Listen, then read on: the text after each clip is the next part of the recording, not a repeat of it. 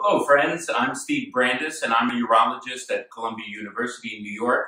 And we're going to have a DIY, do-it-yourself introduction to how to be your own urologist, how to care for yourself, and how to be your own nurse. And I'm confident you can do it.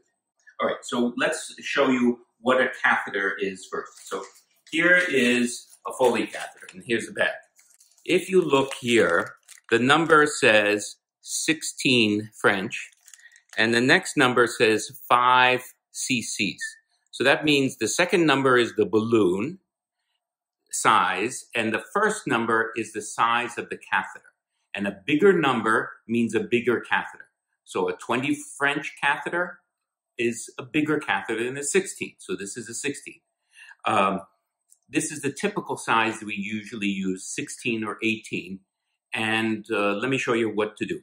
So make sure, I've had many patients get confused and they buy a 30 cc catheter balloon.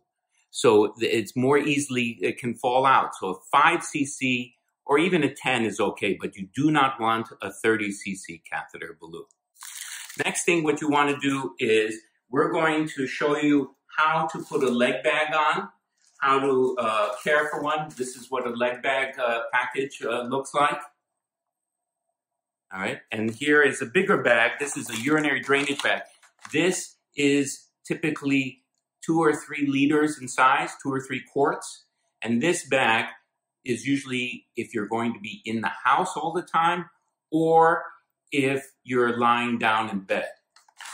This bag, this is called the leg bag. I'll show you the packaging here. This thing, the leg bag, is for when you're out of the house. So during this COVID crisis, you're probably not going to really use this leg bag unless you're going out. Otherwise, I would just use the urinary drainage bag.